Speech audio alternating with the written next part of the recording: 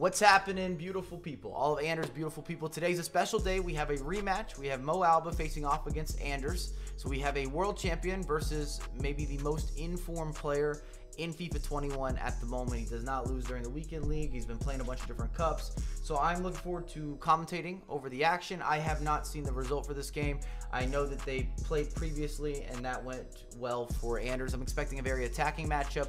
If you're not familiar with who I am a content creator. There is going to be a bunch of links down below, but I also do a bunch of work regarding the FIFA ecosystem on the competitive end and breakdowns, analyst, pundit, commentator. Let's talk about the gameplay. Enough about me. Run it! You see the Leipzig tifo. You have Anders, of course, in the white and red. And then you have MoAuba in the black focus kits from the esports organization. If you're not familiar with either of these players and some background, MoAuba is the current FIFA World Cup champion. As you see, Anders going forward. Going to be very attacking game. There's no way that this is going to be defensive. Even without seeing or witnessing this live or doing some sort of repurpose, you can already see the team pressure, the risk that's being taken. MoAuba is a very attacking-based player, a bit unorthodox, looks to score goals. But MoAuba is the FIFA World Cup champion from 2019. And last year, in 2020, we did not have a FIFA World Cup due to the world climate with the pandemic. Beautiful pass. Ooh! I cannot believe that Anders shot that first time. Maybe rushed the finish slightly. R9, anything is possible. And then, of course, we're into the 2021 competitive year, so we would not have had a FIFA World Cup. Everything has shifted into a remote and an online qualifier system, and it's regional based just to work out everything with the latency end. And it's cool that we still have a competitive year. I'm happy that EA's been able to adjust in that regard to keep this competitive scene moving in the right direction and building up esports. Ronaldo, looking for Ronaldo, finds Ronaldo. That's the opening goal. Near post, 1-0, 11th minute. I'm telling you, this is going to be an offensive game. Someone like MoAuba doesn't hold the ball, and I don't know that he knows how to hold the ball. He's just not a structured side-to-side player, even though he is swinging it side-to-side. He's someone that's looking for through balls. He's going to try to outscore you in many regards. And if you've watched Anders play before, and many of you watching this video most likely have, outside of the step-overs, as you see the layoff, surely that's number 2. He overhits it with Ronaldo first time. Anders is a very gifted attacker, one of the most gifted attackers, but it does remind me still of Tex throughout some of the previous years, where Tex, as good as he is going forward, similar to Anders, it still starts with your defense. And look at the defensive pressure. If you can't win your manual matchups, and I put out a video actually a few days ago analyzing and talking about Anders' gameplay and what makes him special, what makes him so good. And a big part of that is how he can micromanage players, how good he is in 1v1 matchups. He also makes the game look very easy. Remember, he's doing this against a world champion, someone that will wipe the floor with almost everybody that's watching this at home. Another through ball. Rude hold it. Oof, a little heavy on the touch. That's always going to be a cat and mouse game between the goalkeeper and the attacking player. If you bring the goalkeeper out and you time it well, you can disrupt what's happening. You disrupt that timing. Or you can get out there a little too early, get out there a little too late. You're just trying to make sure you don't get ball rolled or you don't make it too easy on your opposition. It's a bit of a guessing game. A lot of space to work with. Mbappe's going with the player lock. Maybe slightly misplayed. Tough to get around Varane. If you're not familiar with the player lock, brand new feature in FIFA 21. I've seen a lot of pro players use it. They don't use it heavily. I don't say they use and abuse, but it's sparingly. But it's important offensively. It allows you to have complete manual control over an off-the-ball attacking player. That's where you click on the right analog stick. So you're basically having the opportunity to have a level of off-the-ball movement which can give you a competitive advantage or put yourself in a more advantageous position. Ooh, the back heel. Surely! How is Anders missing these chances? I usually talk about him being so clinical, and you can see, wow, as he goes forward, it is so dangerous. He makes it look easy in terms of you being under pressure.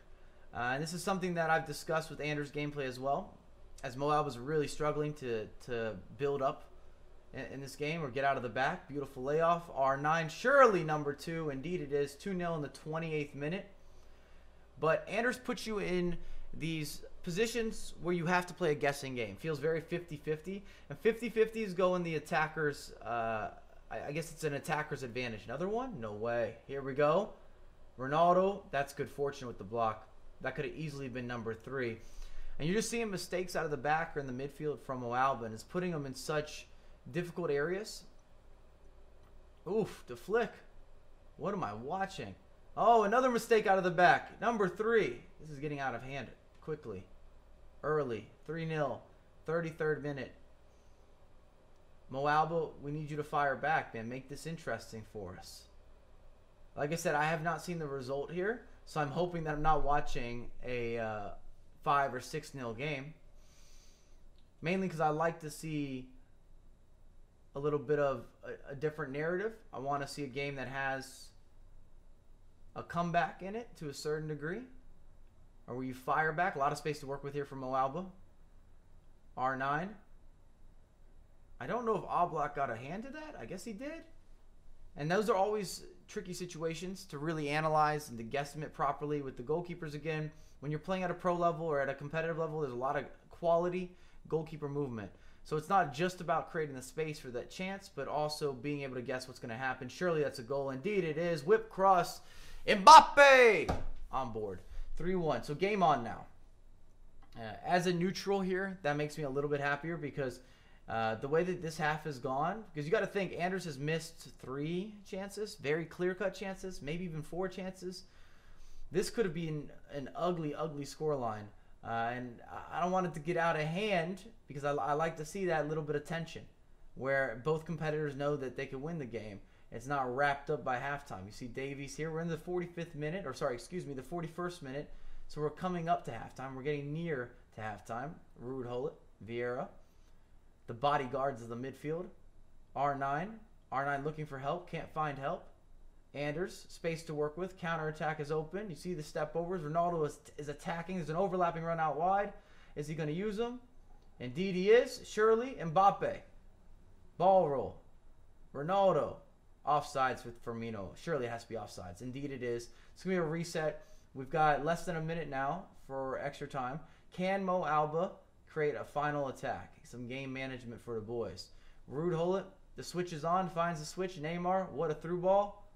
Ronaldo on the near post. Indeed, he does. So, in a first half where I don't think anybody would make an argument that MoAuba deserves to be ahead or drawn even or really even that close in that first half, he's done it. 3-2, it's anybody's game. 3 shots, 2 goals from MoAuba, 7 and 4 for Anders. But it's not even about the 7 shots and the 4 on frame, but rather the quality of the chance.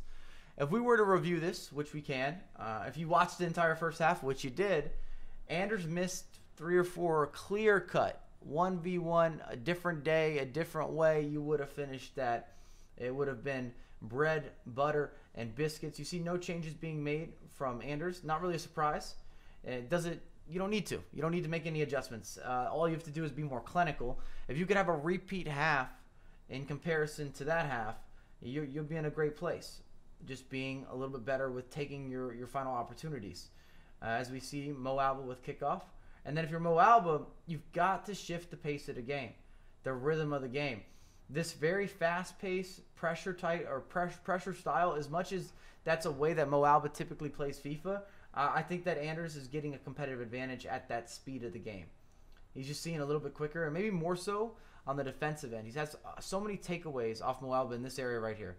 MoAuba's trying to get out of the back, and he struggles to get out of the back. It's been a reoccurring theme. You see that with Maldini with the mistake. Anders steps, 1-2s. Firmino to R9. R9 to Mbappe. Mbappe looking for another little sliver of space. R9 with the bounce back. And here we go. I'd love to see MoAuba get forward a little more often or a little bit quicker. His big issue has been progressing from the defenders or even the defensive midfielders that can't get the ball forward without making a lot of mistakes. A lot of space to work with. R9. Oof. Misses another finish. You could argue that should be hitting the back of the net. 5-star weak foot, of course. And it's R9. R-Tizzle. And we see a yellow card for Vieira. I don't remember when that challenge happened, but it's obviously some kind of pullback, as you see here. A lot of space. Oh, no. You can't do that, MoAuba. There's another mistake. Oh, we see a little bit of a cancellation, a red time finish. Maybe some good fortune from Anders, but at the end of the day, fortune favors the brave. Huge mistake out of the back. Was a taking space with Alberto from MoAuba. Gets caught kind of in between two different choices. Pass gets deflected. Counterattack starts. And as much as we talk about Anders' offense, it still starts with his defense. And this is going to be the same for every competitive player. If you don't have mastery of the intangibles, it does not matter about the ins and the outs and the reach in and teach in and just the smoke show and all these beautiful, easy on the eye functions. They don't play a factor in the same way if you don't have a mastery of the intangibles, as we R9 working on the end of the box. All these skills that you think pay the bills, if you don't play defense, you don't have consistent passing, you don't have the baseline of dribbling, you don't have formations and tactics figured out, it does not matter. It will not allow you to become an elite player without certain levels of mastery that deal with the basics. Wow, so much space to work with.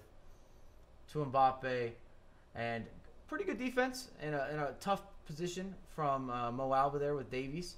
I think a lot of us are expecting a Team of the Year Davies coming very soon, which will be not only the best left back in the game, but just extremely impactful for the competitive scene. Neymar bounces back to Neymar. Vieira gets it back.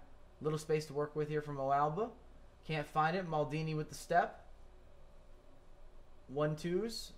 Ronaldo to Ronaldo. Bunch of step overs. Back to R9. Scoop turn and oof, what a finish. So the reason that that finish is a standout is because he could have went with the finesse shot, and that was the obvious choice. He had already used the scoop turn, opened up his body. You're saying, okay, the shot's going over here, and he switched it up on you.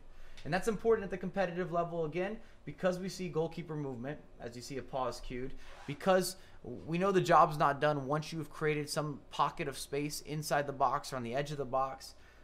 It's still a game, not just FIFA, but actually a mind game of trying to read or outread a bait and switch with your opposition. Is he going to scoot the keeper? Is he going to push him this way? Is he going to move that way? Defensively, are you thinking that I'm going to cut inside? Are you taking away the end line? What is going to be the next step? And you often play FIFA in multiple sequences in order to unlock space. So defensively, you're getting out of your defensive half, and you're moving the ball forward. That could be one instance. And you get to the midfield, you're playing a second instance of this matchup. Then you get to somewhere in the attack or the final third, you've got to win another one of these 50-50s. And it allows you then to create these chances, but it is a guessing game time and time again. You can see this with MoAuba's build-up right now. With all the pressure that Anders is bringing, MoAuba has to kind of guess, where am I going to find my outlet? Where is our opportunity? Oh, surely it's a foul. Not for Ferland Mendy. Apparently that's not the case. Ruud Gullit. Offsides. R9 went just a bit early, maybe a little bit of delay from Ronaldo to Ronaldo. What a partnership that is. Cuadrado finds the Saint. The Saint's unable to win his matchup against Mendy. At 5-2, 20 minutes left, MoAuba has to play perfect in order to give himself a chance to get back into this. I think it's asking a lot. Beautiful throw in. Oh, lay it off. Oh, he's doing too much. I think he missed the opportunity here, missed the chance. You only have that half second to really progress and take on your opponent, and that's difficult. You only get such a small window of time. As you see the layoff here, counter attack, ball roll, and Cuadrado's out of the picture. Very classic. Simple skills are always the most effective skills, and Anders is cooking. 6-2. That's going to be a GG. Wrapping this up. Even if MoAuba starts to have a couple goals late, it'll be consolation goals. 15 minutes left is not enough time to make some sort of comeback from 4 goals, even 3 goals. Even though this game can be relatively attacking, as you see in here, and I called this from the beginning. I said there's no way that I could foresee a game that includes more of that structured possession, slower build-up play, not between these two players, and it hasn't been that way at all. It was super attacking. It almost felt like a team press in totality from Anders. Forced a lot of mistakes from MoAuba, and you see MoAuba getting a lot of bodies forward here. The counter will be open. Neymar. Maybe a little bit early on Ruud Gullit. Smart foul from Ruud Gullit. This is going to counteract. We call that a veteran foul or a professional foul. It just resets everything that's happening on the virtual pitch. Take your yellow card. Makes it more difficult from the build-up. Bridge dribble. There's an overlapping player. Can he find him? Indeed he can. Rude Hullet. Smart from the goalkeeper there. So technically MoAuba had across the body was covered because he had a defender. And then you scoot the goalkeeper slightly to the near post. It's the only option he has to shoot. Makes sense. I wonder how many shots Anders has. It must be 10 plus shots. Well over that actually, because he had 7 at halftime. Maybe he's got another 5. So up to the non-official count. The non-official mic count, I think we're at 12 shots. It might be even slightly more than that. There's a beautiful release. Mbappe, loosey-goosey. Can you find somebody? Looking for helpers. Doesn't find the helpers. Back to Mbappe. Slide tackle. Falls to Maldini. Vieira. Got an outlet. He's got a runner. He's going to give it to the Saint. He does give it to the Saint. Looking for a layoff. Can he find a layoff? Not quite. Maldini nearly an own goal. Remember, this would all be a consolation goal. 6-through. This game has been wrapped up since Anders extended that lead. Bridge dribble.